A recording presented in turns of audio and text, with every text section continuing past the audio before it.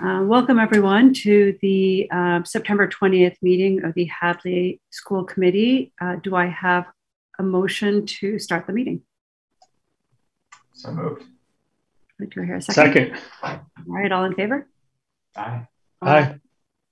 All right, terrific.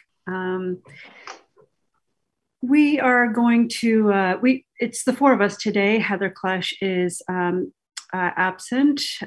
We have a few adjustments to the agenda. Annie, do you want to take us through it?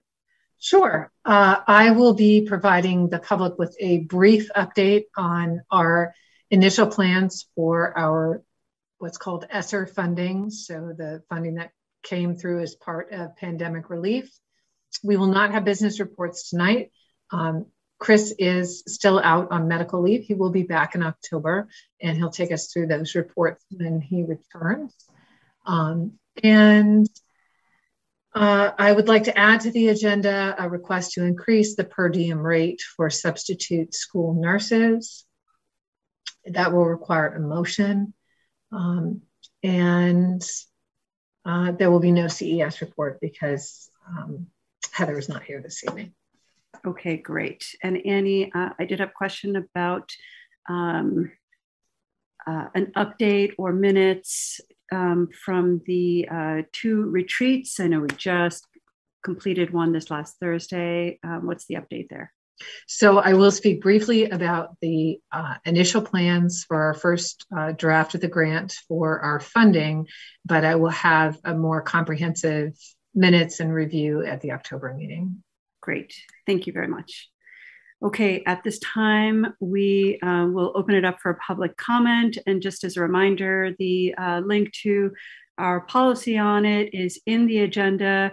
You have a limit of 3 minutes. And to speak, you just simply raise your digital hand and we will call on you in the order in which we see your hand. And I see Sarah Pegas's hand. I will ask you to unmute. Can you guys hear me? Yes. Okay. I have one main comment tonight. There's a few other things on my mind, but I mean, my main point that I want to get across is I'm really, really disappointed that pool testing did not start right away. I don't know how in 3 months of summer a company isn't ready to go, but it was the one thing that I kind of had made me feel a little better about my kid going back to school. He has an underlying health condition, so it was really disappointing to see. I'm hoping tonight someone can say that there is a start date for pool testing. I did see an email about the company got our order or something like that. I can't remember the wording. But it didn't sound like pool testing was starting like this week. So I'm hoping that there is an update on that. I do find lunch a little, I understand that the kids are separated in the lunchroom. I just thought that maybe I'm remembering wrong, but I thought last year you were outside if it was nice weather for lunch. Maybe I'm remembering wrong. Maybe that was discontinued and I missed that. But those were the two things on my mind. Really, the pool testing was the biggest thing on my mind because I was really banking on that to make me feel better. But yeah, so I'm hoping that, I don't know if that's Annie's part, if she could give some kind of update on that to alleviate my concerns, hopefully. But that was my comment tonight. Thank you, Sarah. Appreciate it. And I think Annie, I saw a nodding of head, so I think she will bring it up later. Thank you so much for bringing that up. I think I saw Emily Pfeiffer's hand next. Emily, I'm going to ask you to unmute.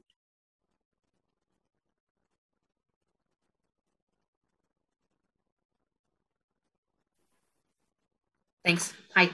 Hi. 3 things, and I'm not going to bury the lead. 1, please make sure bus windows are open. 2, please mandate vaccines. And 3, please keep masks required for everyone. A little bit of detail around them, but I just wanted to be clear what I was asking for. The bus windows should be open. They're supposed to be open. If they're not, and there's a positive case on the bus, every unvaccinated person on the bus is a close contact and has to quarantine per CDC guidelines. So what I've seen, what other parents have confirmed is that they just haven't always been open. Some of the kids can't open them. Either way, they're kids and they're just not going to be really responsible about it. So I know it's another thing to ask already overworked bus drivers to do, but just please, if we can make that a priority. Second, please mandate vaccines. Baker has tossed the responsibility to local districts. That's hard. The MTA supports mandatory vaccines for all employees and eligible students. Most of Massachusetts' largest colleges and universities require their students to be vaccinated. And even though UMass has a 96% vaccination rate, it still records hundreds of cases. So we know Northampton has voted to mandate vaccine for all staff. I think Amherst has a vote coming up. It's not unheard of. And we're squarely in the CDC's high transmission bracket, which is the highest of 4 categories. The numbers are much higher than they were last year when we were 100% remote. That was number 2. Number 3 is there's been a lot of rhetoric being repeated that's really concerning to me. We know that current guidelines say after October 1st, if the school is 80% vaccinated, then vaccinated folks aren't required to wear a mask. And when I express concern, what I keep hearing is, but don't worry, you can still choose to wear a mask. Your kid can still wear a mask. So I just wanted to say out loud in this forum, that's not how masks work. My mask keeps you safer and yours keeps mine safer. So telling somebody to wear a mask if they're worried really doesn't help. So everybody keeping a mask on keeps it safer for everybody else. And those are the 3 things I'm asking you to please do. Thank you so much. Thank you, Emily. I believe at least one, if not a couple of those topics will be on Annie's agenda to talk about in just a moment. So thank you. Thank you. Rachel Briggs, I'm asking you to unmute. Hi, thank you so much. Can you all hear me okay? Yes. I had a bunch of new hardware today, just got to make sure. Thank you for your time today. And I just, in a similar vein to Sarah and to Emily, I see it's on the agenda, but I want to, like last month, reiterate my support for a vaccination mandate. Actually, a professor at UMass, so I'm seeing firsthand these really horrible outbreaks that are happening, even with 96-something% vaccinated on campus. I want to also reiterate what Emily said about the mask requirements. And I just want to publicly note my continued support for us to have continued masking requirements in the schools. It keeps everybody safer. And then the last thing I am hoping to see at the school is stronger language and directives around snacks and lunch being outside. So the language right now, it originally said something about when possible. And now my kid's been out sick last couple of days with a COVID scare and respiratory symptoms. But prior to that, she was saying, grain of salt, she's in kindergarten, they hadn't had lunch outdoors yet or snack outdoors yet. And so, when possible has seemed to turn into hardly ever or not at all. So I just really like to see some stronger, more directive language around that, some clear guidelines around what means not possible. And then the other thing is I want to offer my support because I know everybody's busy and stressed and short-staffed. And whether that's, donation of blankets for kiddos to sit on, I have a flexible schedule because I am a professor at UMass. Like I would be willing to do some outdoor supervisory stuff once a week. I don't know. I just don't, I don't want to be that parent that is all critical. I do want to say that I want to support the teachers in this as well as much as I can. So that's all. Thank you all for your time. Thank you, Rachel. I know the lunch outdoor issue has come up before. I think it came up in the last month's meeting. And Annie, I don't know if you intend to talk about it today, but if not, maybe we can just find out what some of the issues are and whether we have the volunteer staff to make that happen. I think it's different at the schools. If I recall correctly, there was a different strategy at each of the schools, but maybe we could bring that up later. Thank you for that. I don't see any other hands. I think that's it for public comment. Thank you everyone for commenting. And now for the presentation and discussion items. First up is pre-K handbook and summary of changes. Annie. Actually, Ms. Winter is here with us this evening. Thank you so much for being here, Lauren. I really appreciate it. The public and the school committee have links to the entire document, but also you can just go through the summary of changes. And if they have any questions, they can certainly ask you that. Thank you. Perfect. Thank you. Thank you so much for giving us a chance to speak. We really appreciate it. I will make this very brief. Much of what we are changing this year is simply going from where we were last year, looking at things for COVID, and coming back to where we are this year. The first change that we made, obviously, we have Miss Celia Snow. So her name has been added to our handbook under Director of Student Services.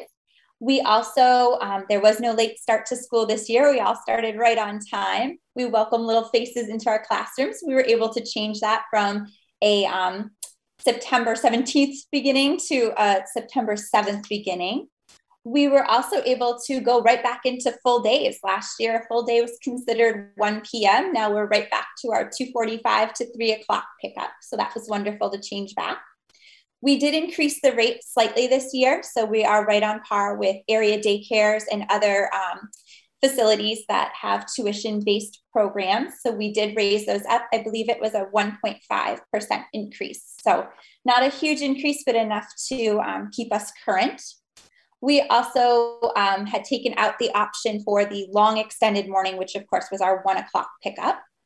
And our student drop-off and our pickup procedures are a little bit different. Instead of doing curbside delivery of children, we have much bigger classes. So we felt more comfortable keeping them in the school where we know where they are and they're nicely contained near their lockers, rather than having them kind of out on that little street corner, which worked out really well last year when we just had a few. But now that we have more, we've moved them into a different location. So we have adults come to us instead, and we have them dismissed. We've asked for families to please wear their masks, social distance, and we have adults that will come back and forth and help to ferry the children to their appropriate pickup person. And really, that's it. Luckily, we've kept things very much the same. The things that we were able to update last year have helped us a lot this year, especially in terms of our cleaning procedures and things like that. And so with just a few minor tweaks, that will be our handbook for this year if it's approved. That's terrific. I want to start first by thanking you for getting things restarted. I know people were longing for the program to come back. And the other day, the school committee had a retreat and we were walking through the hallway, passing the preschool classes and all reminiscing about those early days. I think we all had children in that program. And so we're glad to see it back and available to the public. It's such an important resource for our community. I don't have any comments on the changes specifically. How about my colleagues? I see nodding. I think we're good. All right, so this requires a vote. Is that true, Annie? All right, do I hear a motion to approve the changes as recommended? So moved. And a second? Seconded. Okay, all in favor? Aye. Aye. Okay, motion passes. Thank you, Lauren. And thank you, Lauren. Hearing back how the school year goes. Thank you. We're excited. Thanks. Thank you, Lauren. Okay. All right. The next item on the agenda are vaccine mandates, state and local policies, practices, and recommendations. Annie. Yes, and I will do my best to also just address some of the other things that were brought up during public comment. So starting with vaccines, just first of all, in order to move forward, we know that the Biden's rule is going to pass through, President Biden's rule is going to pass, we'll get an OSHA rule on that. And in preparation for that rule, I imagine that the school committee would be interested in impact bargaining with the Hadley Education Association. And if that is the case, then we need a subcommittee for that, and we can start scheduling those impact bargaining discussions. All right, and that is a team of 2 as per other impact bargaining? Okay, I wonder if there are a couple of volunteers who might be interested in helping have this conversation with HEA. And Is that mainly the mask mandate for companies with 100? No, this is vaccine, and then any employer that employs over 100 people, which the school department does, employees are required to receive a COVID vaccine or submit to weekly testing. That's what the rule, we can expect that rule to be coming. That's what President Biden would like, and we can expect that rule.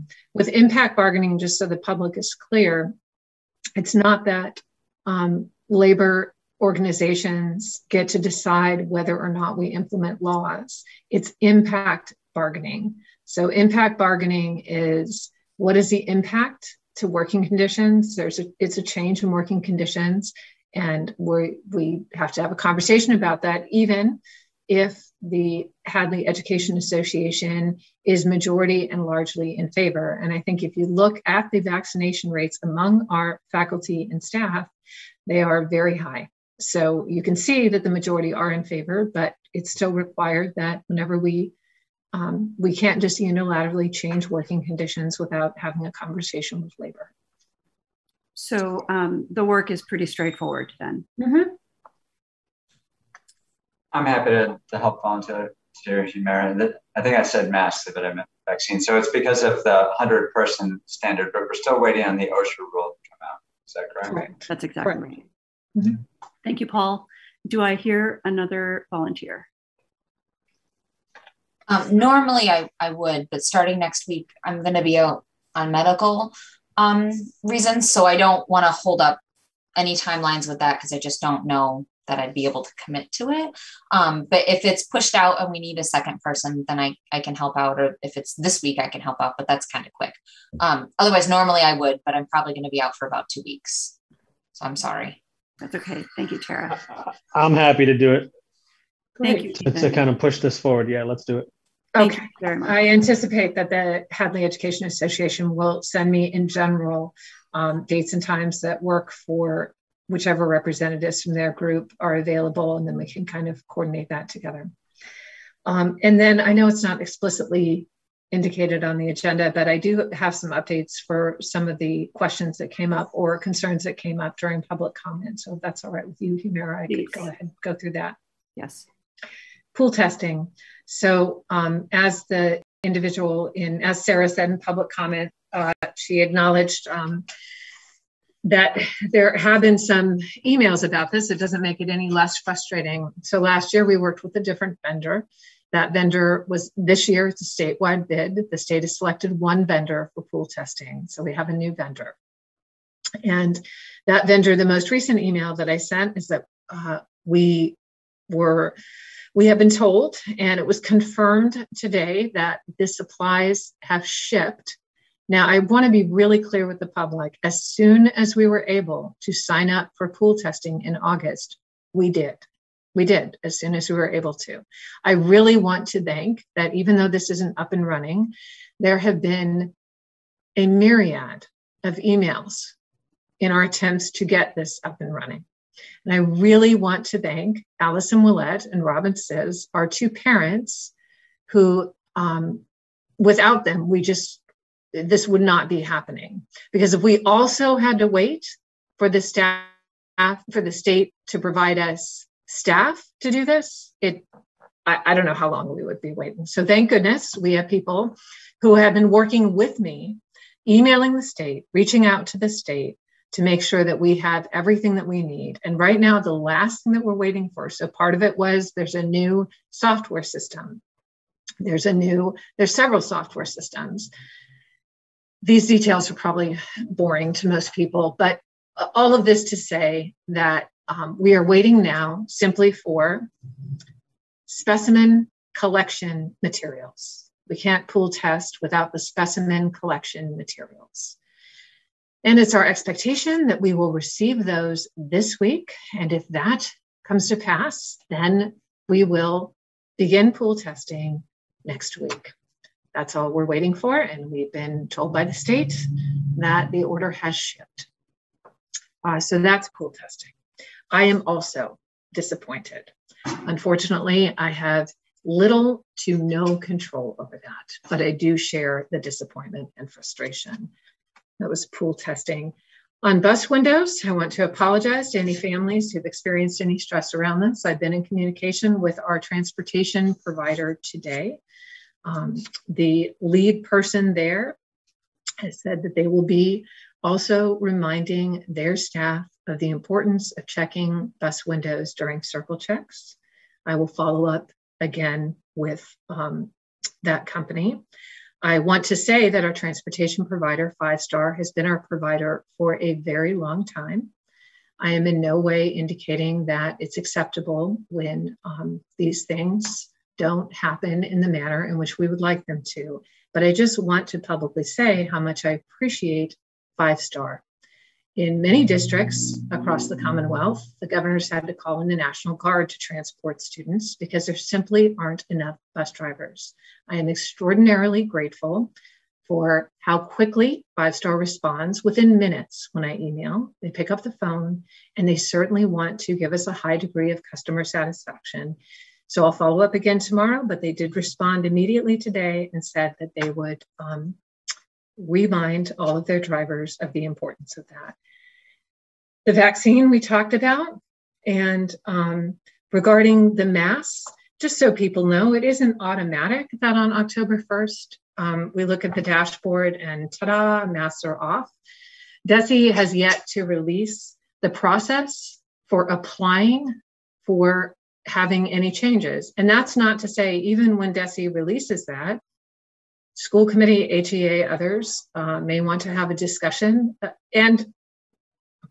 So maybe the school committee and the HEA want to have a discussion about what we continue and if or how we change our practices.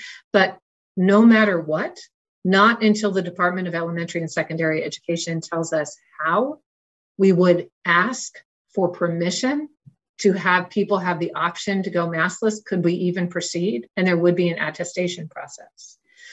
In addition to what DESE required at the end of August, right before that, our local Board of Health had given us a recommendation about masks in schools. And we have routinely deferred to the judgment of our local Board of Health. So I just want people to be clear. It isn't like on October 1st, I look at the weekly dashboard and say, make an announcement, everybody take off your masks. It's not going to happen. Or not even, you now have an option.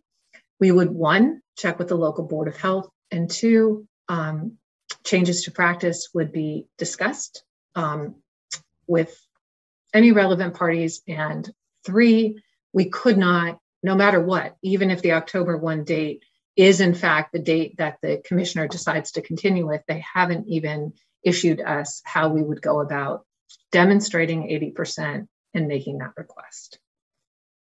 And I think that was everything that was brought up. Great, thank you, Annie. I think if it sounds like, while frustrating, we know what the situation is and there is a solution on the horizon.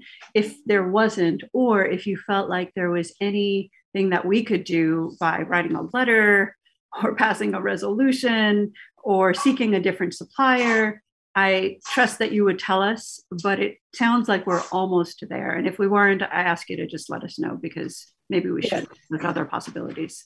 Thank you for offering that help. I do believe that we are. And I do want to say personally, I know that the state is working as hard and as fast as they can. This is, all schools now have this option, including private schools. And the vendor is also working furiously. So, but if the vendor or the state become non-responsive, which has not been my experience, I certainly will enlist your assistance, and I appreciate that. Okay, great. I have to say, just to close on that, I'm a little disappointed that they switched suppliers in light of, the fact that we had something that was working. Like, really, did we have to go messing with that too? But it is what it is, and it sounds like it's largely out of our control. Thank you. Hey, and can I ask about the vaccinations? So the vaccination, the OSHA rule would apply to employees, correct? Yes. So I heard parents, and just correct me if I'm wrong about what other school districts are doing. Are they talking about requiring vaccines for students that are age eligible? I can collect data for you on that. I do know, I believe that the Amherst Board of Health did that not all for age eligible. I believe they did 16 because the emergency authorization, so the complete approval is only for 16 and up. Am I correct on that? 12. The federal government has authorized Pfizer to be used for 12 and up. Yeah, but I believe that from 12 to 15, I can check this, but I believe that that within that 12 and up age group, that some are still under emergency authorization and 16 and up is not. I can verify that, but so it's not all the way down to 12, although Pfizer has been approved all the way down to 12. I don't believe that the full approval. Yeah, that's correct. Am I correct? Thank you. So they are not mandating it for children who would still, the vaccine would still be considered emergency authorization. And I can collect data on other districts and vaccine requirements. Yeah, I actually hadn't seen that distinction until you brought it up. I didn't realize FDA was just down to 16. 12 to 15 is the emergency use. Yeah, I was just curious because I know I heard one of the parents ask about requiring it for students as well. No, the impact bargaining, well, anything can come from the impact bargaining. So, yeah. And I know we're a ways away from this, but today in national news, there's some indication that the CDC, I think it is thinking about approving Pfizer for 5 and up. Again, I don't know what stage that is, but it's coming. And that's, in my view, that's promising. Okay. Any other comments on this topic from my colleagues? Okay, terrific. Oh, I'm sorry. Yeah. There was one other thing that came up there. Yes. I'm sorry. Let me make sure, because I was writing down notes. Rachel had asked about outdoor lunch. So I don't want to miss that. So let me just also say that some of the issues the parent touched upon, so sometimes it has to do with supervision. Also, it may be that the supervision of students during that time period or in that way is also subject to impact bargaining. People sometimes wonder, well, what's different about last year? Last year we had a 1-year agreement about some of these things, and for the majority of the year we didn't have lunch on campus at all. But I will certainly, that's not the answer the individual is looking for, I will certainly have a conversation. I'll add it to our leadership team agenda this week and see what the opportunities and obstacles are for that. Is that something that is a conversation that should be had alongside the one on vaccine mandates? While Paul and Ethan are talking about that, is that something that should be discussed, or is that something that leadership can probably navigate?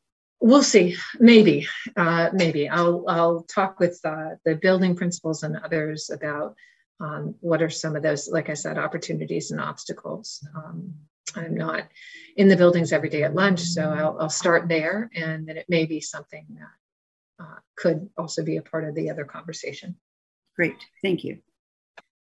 Okay, the next item is HPS Employee Handbook and Summary of Changes. Yeah, so this should be really straightforward. We have a change, the approval, just making sure the title page says that it's approved by the school committee.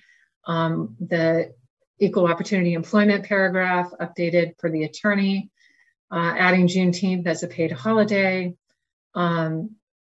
We had a situation currently, as this handbook is written, for non-union employees or employees who aren't covered by a collective bargaining agreement. They have, for a long, long time, it's written that they can't take any vacation in the first year. So we'd like them to be able to take a vacation they've accrued in their first year of employment. Removed any references to duplicate forms. that vacation, holiday, personal, and sick are no longer included in computation of overtime. That's a change at the town level. So overtime, computation of overtime is actual hours worked, not all hours worked. And to allow employees to take paid time off in 2-hour increments, now they're required to take it in half or full days. So those are the changes, and it would require approval, and I'm certainly happy to answer any questions. I don't have any questions. How about anyone else on the team? Seems straightforward to me. Yeah. Okay. Great. Yes. I don't have any questions about that, but Annie, while I was looking at that and while you were talking, it did bring up something unrelated. I kind of related, I guess. Did we need to be looking at the school calendar at all for any adjustments? In terms of like conferences or anything, like parent-teacher conferences, or so I can ask you later too if it's not. No. I'm sorry. I was thinking you were thinking Juneteenth was already listed as a holiday this year, a Monday holiday. So I thought you were referring to that. Let me change gears here. Regarding parent and teacher conferences, we're looking to finalize that this week, and also finalize when it makes sense to have more of an in-person aggregate gathering, what open house used to be, and does it make more sense to do something in person, everybody in the spring. But we are figuring out right now the when and how parent conferences. And we anticipate that we'll have that resolved next week, and then we will update families and update the calendar accordingly. And I probably will then need to just at least get 3 folks together who could vote on the half days that we would need to add. It says TBD. So, yeah. Sorry, I didn't mean to throw you for a loop. I just wanted to make sure it wasn't something we needed to discuss. So thank you. Sure. I have no problems with the handbook. Thanks, Tara. Okay, so do I hear a motion to approve the summary of changes as recommended? So moved. And second. Okay, all in favor? Aye. Aye. Aye. Okay, aye. Motion passes. Terrific. And moving on to request from community member endorsement, House Bill H926. So Humira, you want me to do that? That would be great. Thank you. Okay, sure. Pretty excited. Sure, no problem. So Humira received an email through the form submission, the school email, a community member, I believe, requesting that the school committee take a position in support of House Bill 926. House Bill 926 has to do with the use of pesticides on playgrounds and school property. The person did acknowledge that our pesticide management plan, we aren't using anything to cause any concern. So the individual acknowledged that they were requesting more just in general. Perhaps not everybody is doing what Hadley is doing. And so would the school committee consider going on the record and stating support for the bill?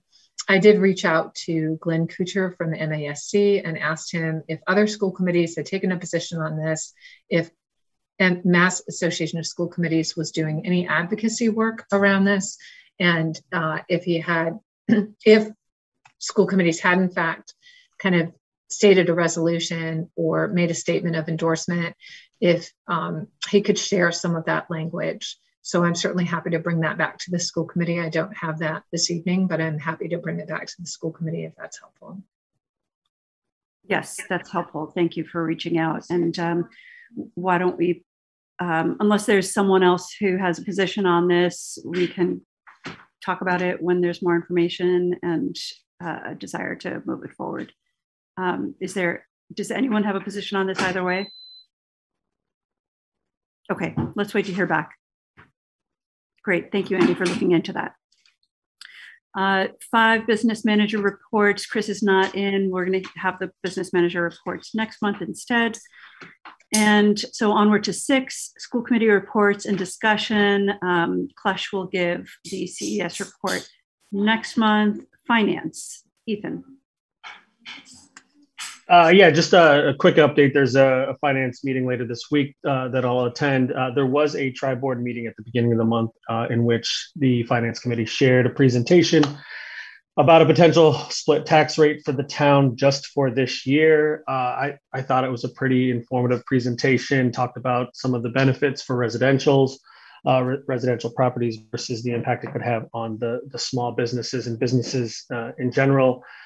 This would just, again, be a 1-year tax rate idea that they're thinking of in terms of splitting the tax rate. The presenter did make a point to say that there would be no additional revenue from this split tax for this year, and that it would obviously have to be voted on again next year if there was something to continue. Sounds like there's more conversation to come. Obviously, it's in the select board's hands, but it was a good presentation to kind of get a better sense of what that would do for the town this year. Thank you, Ethan. I know that's something that's come up a number of times casually in the past, so it's interesting to hear that there was a conversation about it. That was this last tri-board meeting, and they'll a Zoom recording online. Yeah, there's the recording of it online. It's about 20 minutes in. There was something before that, but it is interesting just because there is a potential impact for residential tax amounts to increase quite a bit this year, and so they're looking to offset that with the split tax rate. But there's a lot of numbers getting thrown around at this point. So, and they are concerned about the small businesses, the farms that are not, I'll say what they said under a certain chapter that allows them to get the tax breaks. And so there was a really good conversation around it between the finance committee and the select board. Definitely worth just poking around on it. But it'll be an interesting conversation going forward. Great, thank you. And policy, Kruger.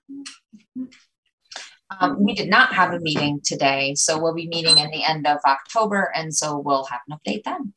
Great, thank you, Tara. And Fields and Capital, Paul. Nothing big. I have had folks ask me, they've been playing out in the soccer field, the new soccer field that's further out in the new area, and there's some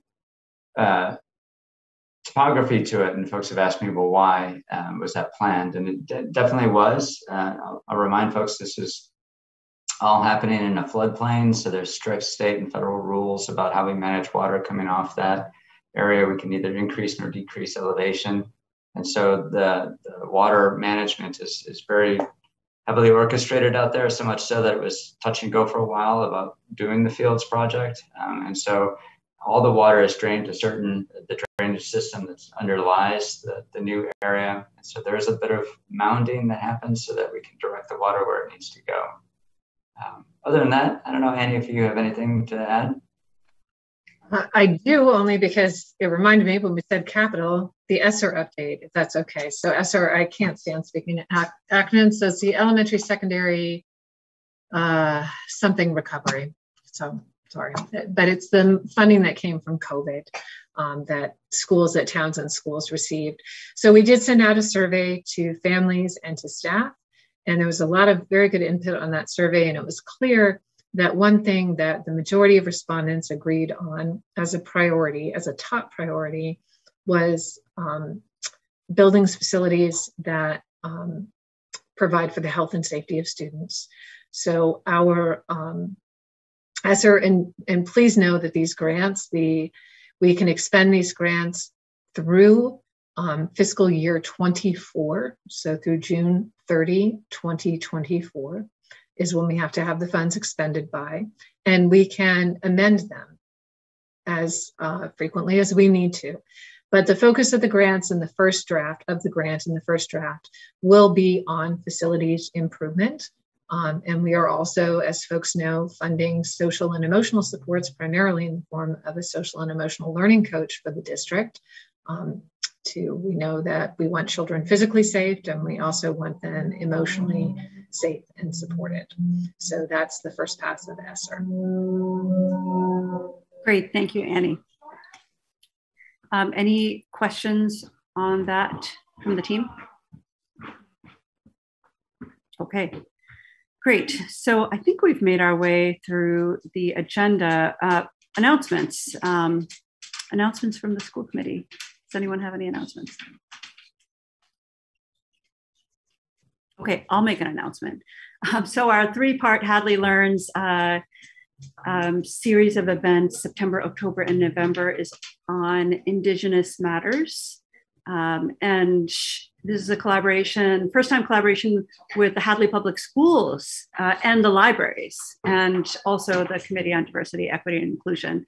And tonight they'll be live on TV5 and then available on Zoom afterwards, an interview with the filmmaker for the Great Falls Hidden Landscapes, which is all about those ceremonial stone structures that are being found and what purpose they serve. It's right here under our nose. Fascinating movie that the team of Hadley Learns purchased for everyone in the Hadley community to watch.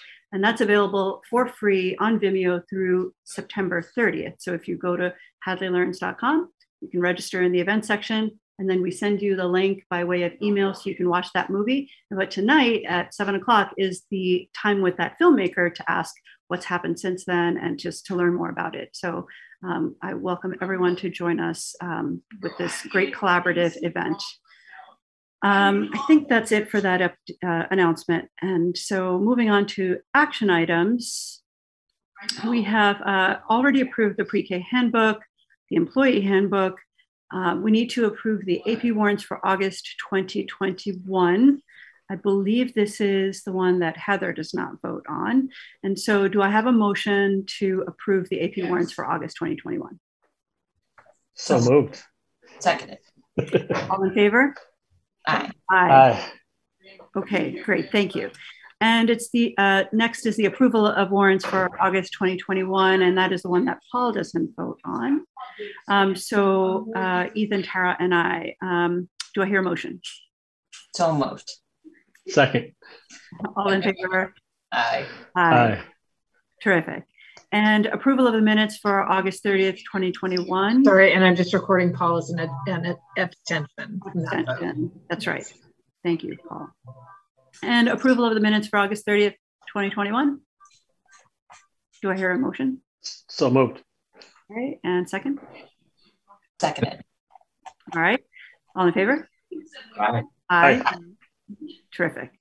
Our next meeting dates are October 25th, 5:30 for the regular school committee meeting, and the policy subcommittee will meet half an hour prior on the same line. We don't need executive session. Sorry. No need for executive session. All right. No need for executive session this evening. And I think that's our record, less than 45 minutes of a school committee meeting. I will say I'll miss the next school committee meeting. I have a business meeting to attend. We will miss you, Paul, and but we'll catch you on the next go round. That's good. All right. Yeah, this is a record. 42 minutes. Wow. It was very efficient. Thank you very much, everyone. It's nice to see you and see you again for the month of October. Great. Thank you, everybody. Thanks. Have a great Do you night, want guys. a motion to adjourn or? Oh, yes. Great idea. Great idea. Okay. Motion to adjourn. So moved. Second. All in favor? Aye. See y'all. Thank you. Bye-bye. Have a great night, Bye, everyone. everyone. Thanks.